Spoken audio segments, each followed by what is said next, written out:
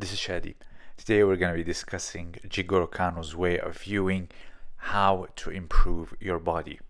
The only way we can do this is, of course, through his own writings. So we will be visiting the book Mind Over Muscle. I recommend every grappler to read this.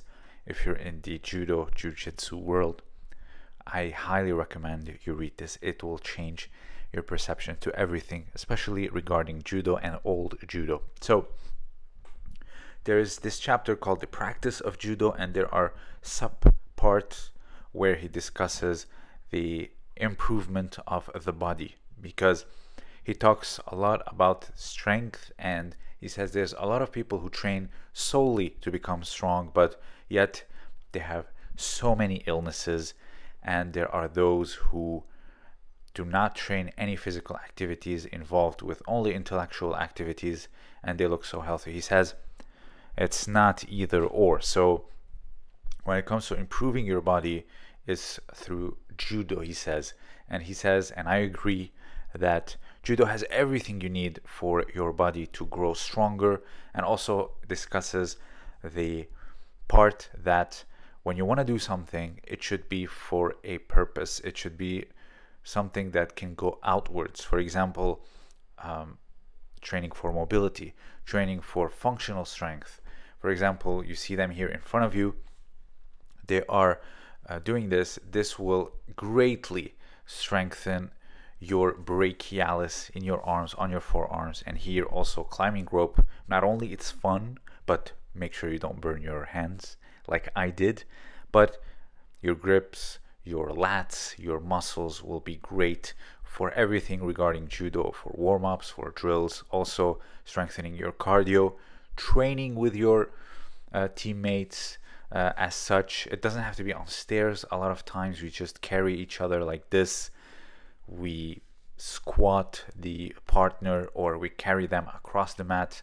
We run jumping squats or duck squats, wherever it is. All of these, I do believe they will contribute to a great physique. And honestly, I don't believe that you need all this heavy lifting to be a great judoka. That's never the case. When I had my talk with Sasaki, when I discussed the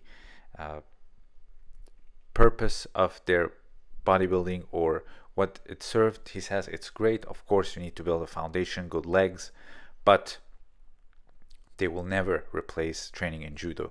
Everything you need is in the dojo. He even said that until his early 20s, Abe Hifumi never went to the gym, or barely, just did it for university courses, but it's all in the dojo. He was never this big lifter like Ono or Maruyama. So, and you can see he's clearly one of the greats, and he will be remembered as such. So all these grueling drills you see here in front of you, we do these regularly. Every dojo, I would say, they do this. So what Kano says about this is that you want to be good for the service of society, not only intellectually but also physically, because what's good of a body that's big and strong but it's ill? One great example I think of is modern bodybuilders. How many have passed away just in the past 3 years alone?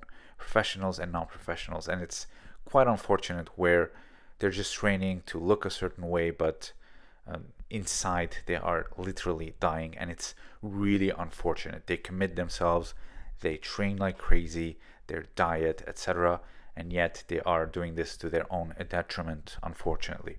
So that's not to say that lifting weights is bad. Of course it can help.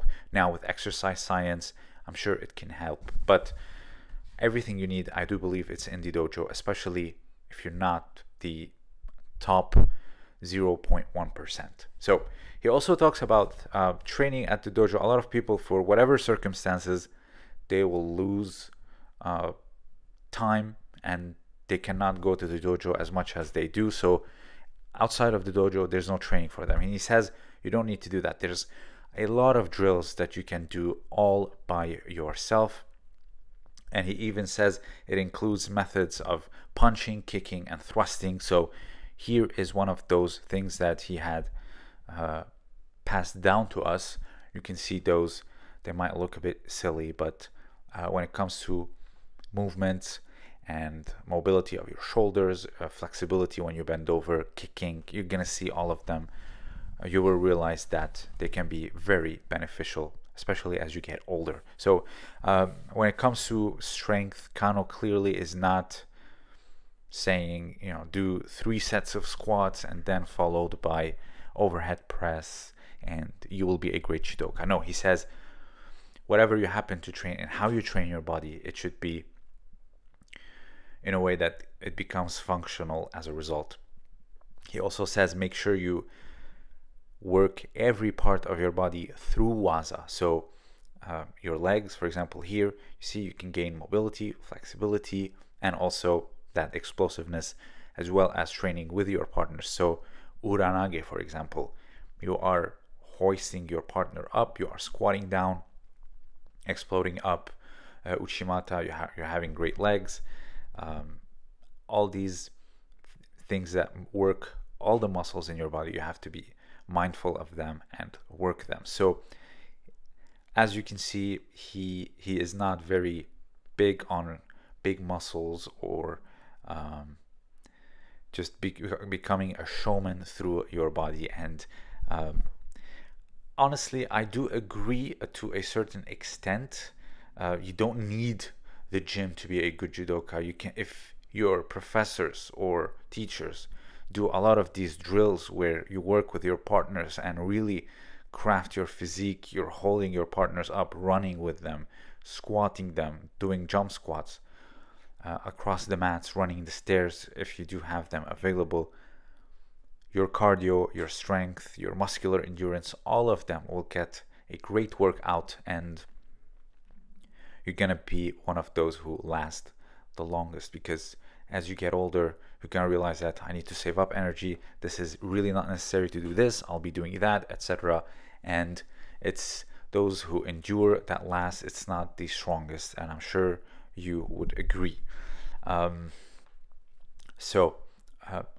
strongly recommend the book Mind Over Muscle.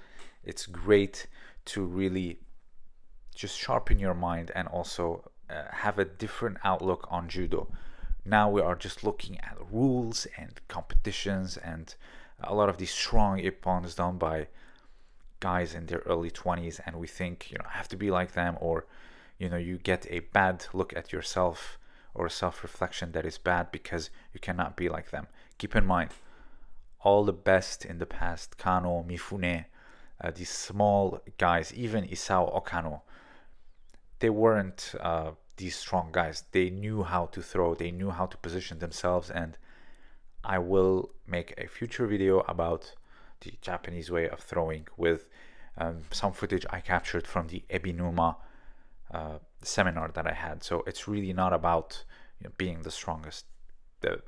Does cardio and explosiveness help? Of course, and you need them, but just to be big and strong, that's not it. So if you have anything to add, let me know. This was Shadi. Thank you for listening.